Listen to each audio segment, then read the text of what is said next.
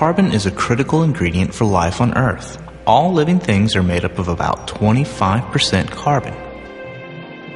The carbon atom is unique because it can bind to other carbon atoms to form long chains and rings.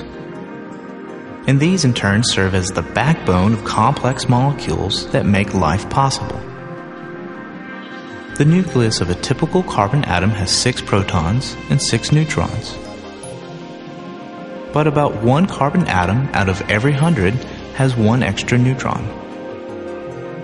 This has very little effect on the properties of the carbon other than making it slightly heavier.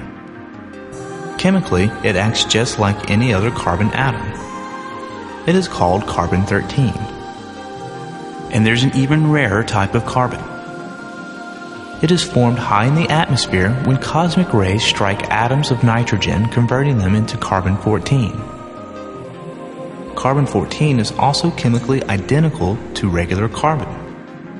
But the nucleus of carbon-14 is unstable. After some amount of time, which could range from a few days to many thousands of years, carbon-14 decays back into nitrogen. But since carbon-14 is formed at a steady rate, there is a constant level of it in the environment. Out of every trillion carbon atoms in your body, only 1 dozen of them are carbon-14. As long as an organism is alive and eating, it maintains a constant ratio of carbon-14 to regular carbon. But once the organism dies, the amount of carbon-14 in the body begins to decrease.